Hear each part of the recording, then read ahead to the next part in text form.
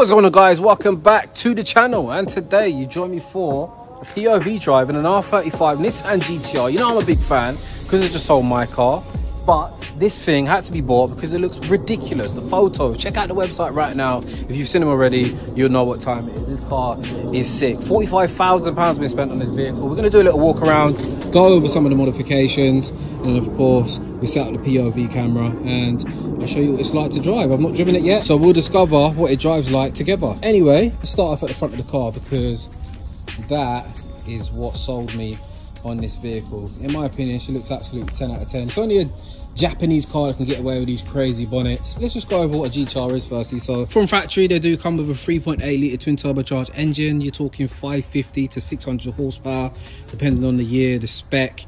Around 1750 kilos.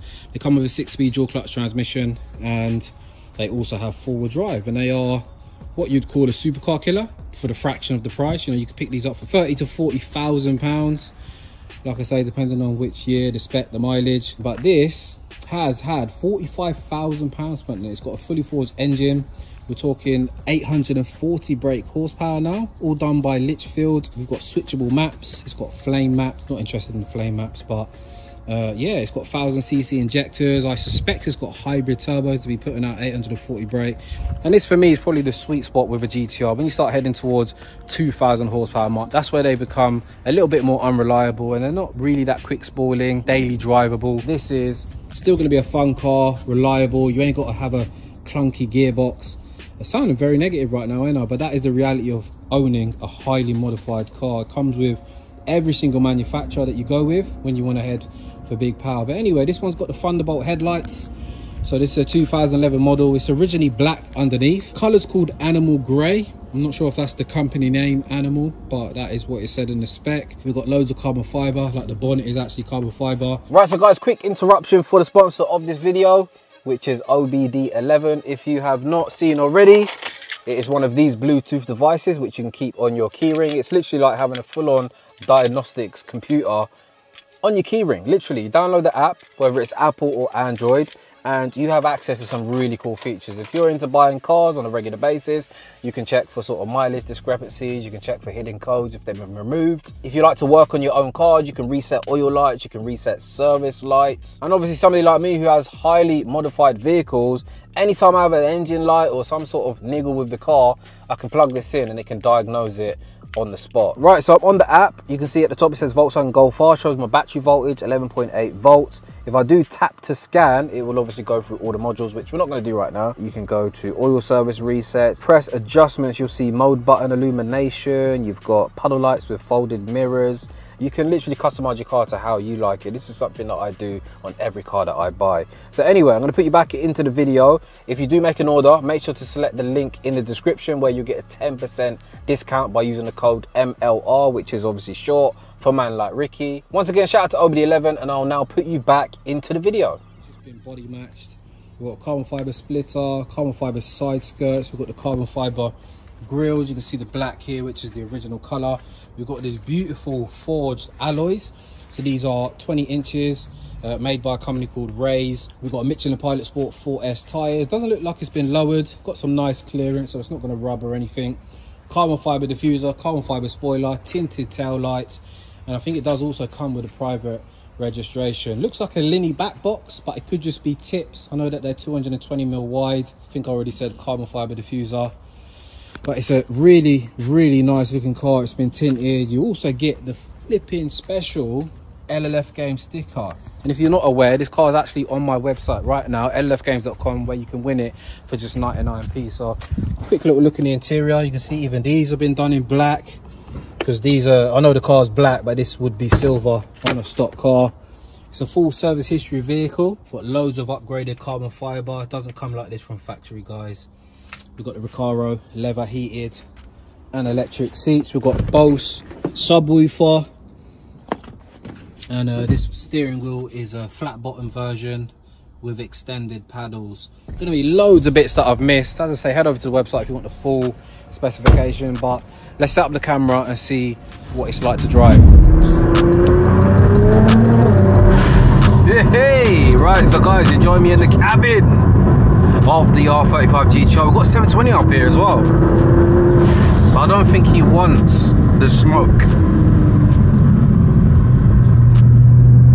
Yeah, you don't want the smoke. No, this van gonna try to block me. Maybe not. Man, it feels nice to be back in the GTR, guys. Man, the sounds on this thing. Drop it down.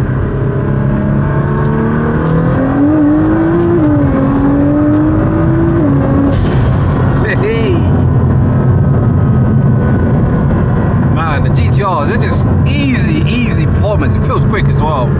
840 horsepower. Obviously, anyone that's into, you know, tuning, modified cars, you know the GTRs, you know, pound for pound, they do have to produce a little bit more power than the competition.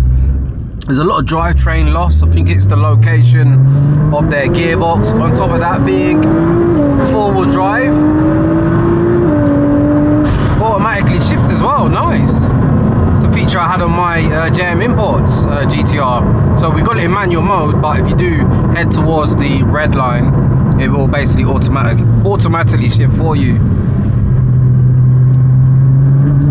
Four-wheel drive, we just got traction. Man, it's crazy. Like, it's 1750 kilos. Ain't a great deal of weight, to be honest with you, but it just feels very planted. Like, it just feels like there's, the reason I said that is it feels like there's loads of weight sitting on those wheels. Could even be the wheels. They do say lightweight, but yeah, anyway. Oh mate, oh shit, are you kidding me? What the F? Bro,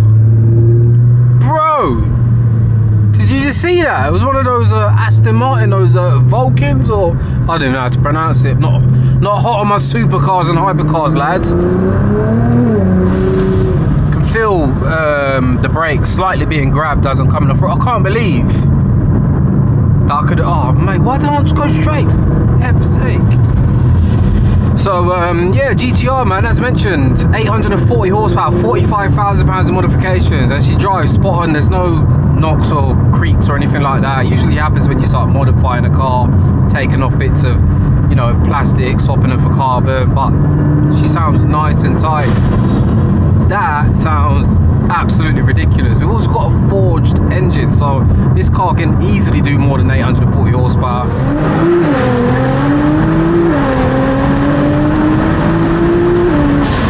Oh mate, sounding nice. It's super stable, man. Like, inspires a lot of confidence, GTRs. It's been a long time since I've been able to drive one with a reasonable amount of power. And it's a true four-wheel drive car, you know, like, but not like other four-wheel drive or fake four-wheel drive cars. This car, like, it'll send a lot of the power to the rear. Audis, Volkswagen, some of these smaller hatchback four-wheel drive, all-wheel drive cars, they are basically front-wheel drive cars.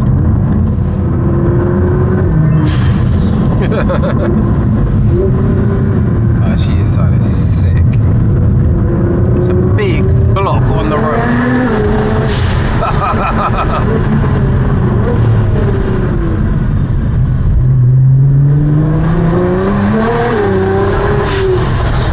That's a sound I wouldn't mind hearing on a daily basis.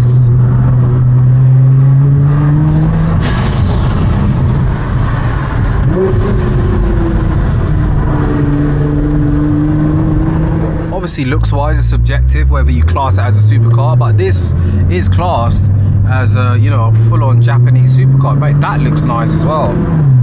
Wow, that looks really nice.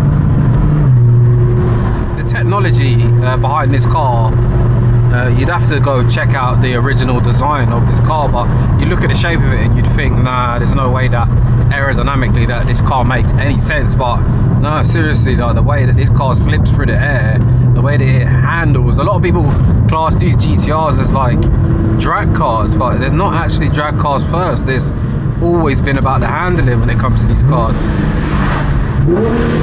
first gear. Wow, have a listen. That's just a really, really clean, nice sound, man. You know, the V10s, the V8s, I always comment and mention how they are some of the best sounding engines on planet Earth, but that's definitely up there, isn't it, really? Don't call it Godzilla, they call it Godzilla for a reason, you know? I was literally about to say we've got a back to basics dual clutch transmission, because all these new cars, they're shifting from dual clutch to these automated ZF style boxes. Yeah, that's crazy that I was even going to say that. That is what I'm classing dual clutch transmission as. The faster, better technology, kind of like it's a extinct manual transmission.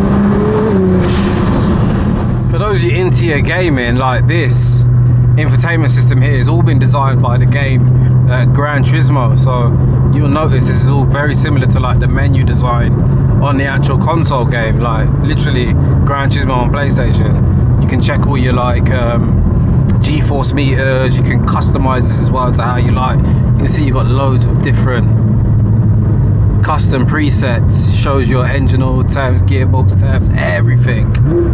Transmission shifts, the way it downshifts. So guys, I am going to end the video in a second. If you enjoyed it, hit the thumbs up, subscribe if you're new. Just so you know, I am going to be shooting a little bit more content on this channel. Love the fact I can just kick back, have a little waffle with no complaints, no expectations. I just like it. I like it, people. I like it. I'm not gonna lie to you. But yeah, it was only meant to be a quick video, a little POV drive. The car's cool, so why not get a video on it? So yeah, link in the description. Anyone interested in winning it? So anyway, till next time.